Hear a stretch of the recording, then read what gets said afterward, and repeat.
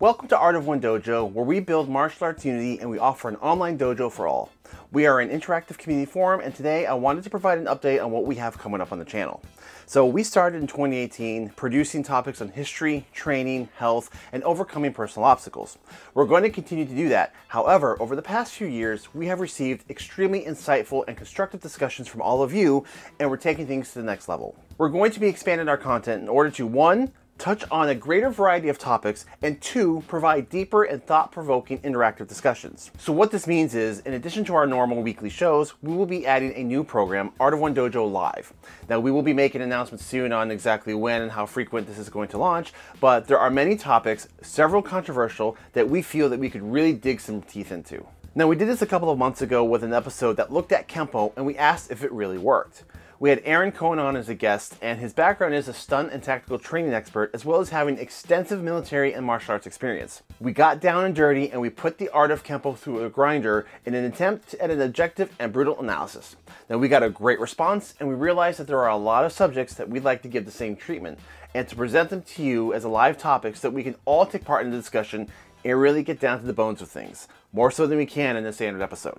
The show will feature a main discussion, as well as smaller story segments, polls, and answering viewer questions. We are also hoping to include some live guests as well, so we are really excited to bring this to you and take the martial arts content to a higher and much more engaging level. One of the topics we'd like to explore is that a few years ago, the UK banned all boxing and martial arts programs in prisons. Now, this sets up an interesting question.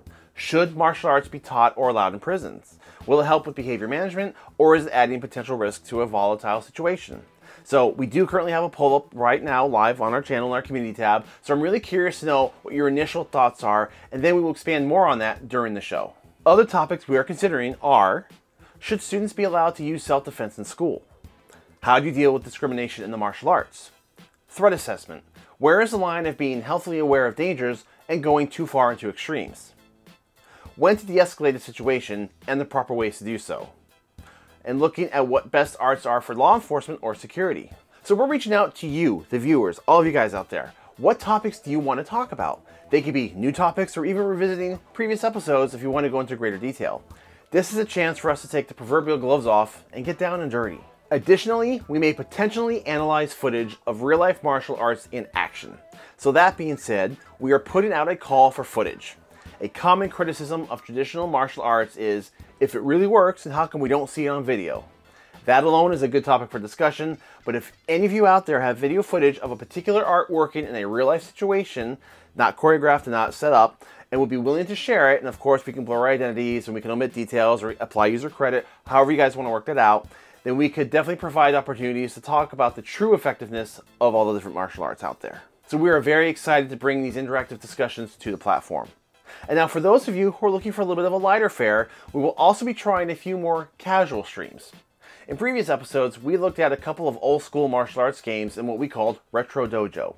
So we are converting Retro Dojo into a new alternative live stream show where I'll be doing stream playthroughs of older martial arts video games, and we can casually hang out, have fun, talk about what media impacted our training, and just talk about martial arts in a less formal setting.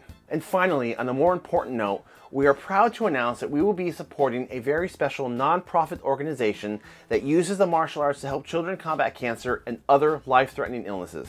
The Hero Circle was founded 22 years ago, and it is a global healing and wellness initiative inspired by the children of kids kicking cancer. They are a 501c3 non-profit organization that offers evidence-based martial arts therapy to kids. Their focus is on pain and stress management for pediatric patients, as well as creating resilience and support for their families. Classes are delivered in person and virtually throughout hospitals, community organizations, medical facilities, outpatient centers, and camps and schools across the world.